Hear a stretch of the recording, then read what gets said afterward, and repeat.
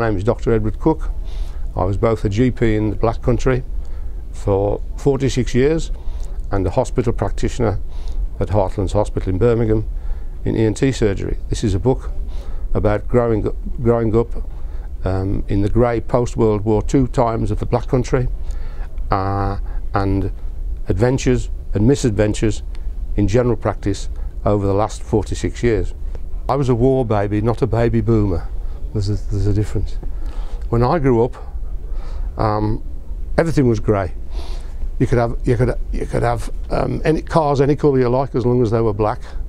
And for example, my school uniform was black shoes, grey socks, grey trousers, grey blazer, grey hat, and a grey shirt. And everything was grey after the Second World War. And it was not the Black Country was black. I've written down all my stories about growing up after the Second World War and all the experiences I've had in general practice. I've on purposely missed out my hospital experience.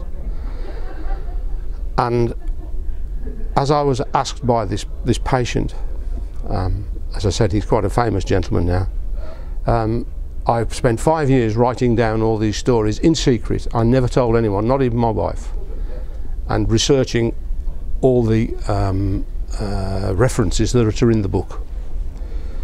And the book contains a lot of quite gritty stories. Some are happy, but some are incredibly sad. And in the book I tried to champion the underdog as well. But the main thing I tried to show in the book was the stoical nature of the Black Country folk and their quirky sense of humour. And it is very quirky.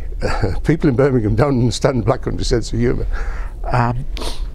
And finally, I try to stress as a doctor is that